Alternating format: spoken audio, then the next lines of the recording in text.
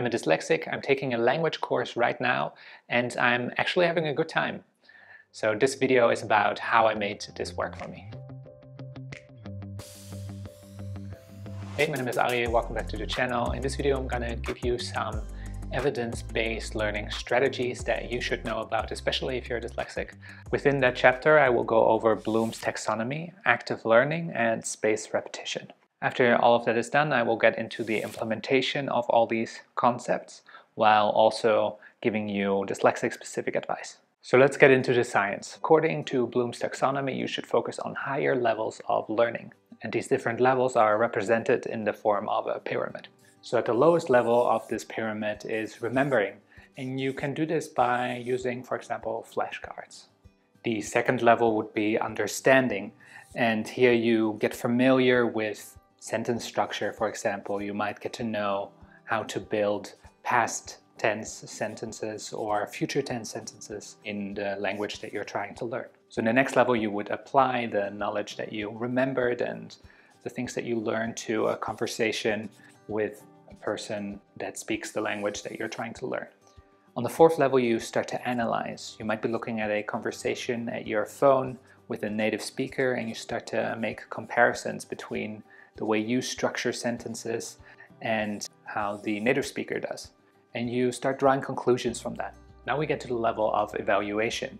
You start to prioritize certain concepts. You start to critique the work of others, and of course also that of yourself. On the top of the pyramid is create. Here you start to plan things, develop new concepts, and maybe you even start to teach these concepts to other people. The more you focus on activities higher up in the pyramid, the more effective your learning becomes. So if we take a look at all these different levels of the pyramid, what stands out is that all of them are very active activities. And this is definitely not a coincidence. In fact, in education studies, there's a concept called active learning, and there are numerous studies on this topic. And researchers tend to agree that it's a very effective method.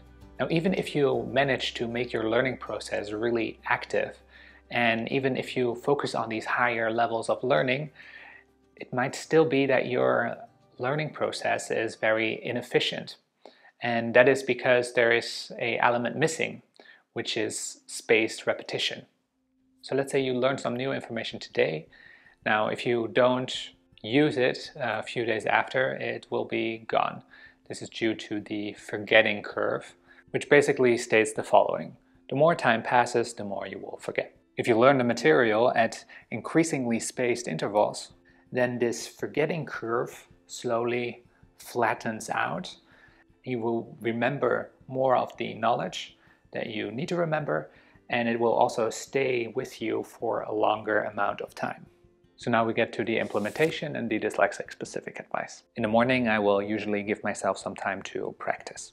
So the first thing that I would do is I would have a look at my vocabulary. And to do that, I have an app called Anki. It is basically a normal flashcard app, but it has spaced repetition built into the app. That means you will have to rate each word according to difficulty. That way you will be tested on the words that you don't know very well more regularly. So you won't waste time on revisiting flashcards that you already know. Next, I'm preparing the text that we're going to read in my course. It can be very uncomfortable for dyslexics in general to have to read out loud without a heads up. So what I do is I listen to the audio file of this text, and then I go through it sentence by sentence. And if I then still have some time, I will focus on the grammar side of things, which is usually my homework. When I go to class, I also go with the knowledge that my teacher knows about my dyslexia. I told her at the very beginning of class, and I told her what that specifically means for me. And I would recommend that you are open about it as well. Another thing that I believe is valuable when it comes to learning is to rely on the things that worked for you in the past. So for example, I know that I learned very well with audio files.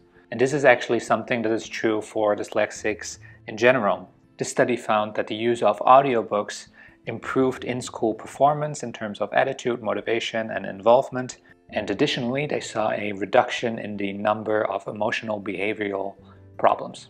Another principle that is helpful is intrinsic motivation. Intrinsic motivation can be defined as an incentive to engage in a specific activity that derives from pleasure in the activity itself, rather than because of any external benefits that might be obtained, like for example money or course credits. Intrinsic motivation is a strong learning force because it makes spaced repetition occur in a natural way. For example, I'm into cycling, so I prioritize those kind of words because I know that it is likely that I will come into contact with these words later on. Maybe I will buy something new to repair my bike, or I see a video where I encounter these words.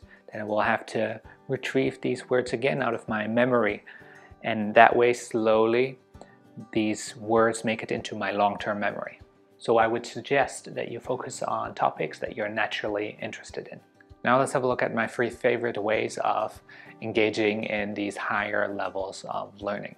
The first one has to do with applying. For example, I would have conversations with my fiance in Hebrew. The second strategy corresponds with the creation level of the pyramid.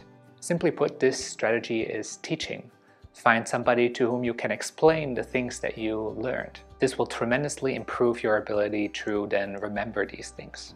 Additionally, what will help you is if you close the book with the things that you need to learn and then you test yourself. Write everything down, make comparisons, use drawings to visualize everything, and then analyze what you know and what you don't know. So these are all things that I wish I would have known sooner. So this is it. Thank you for watching and see you in the next one.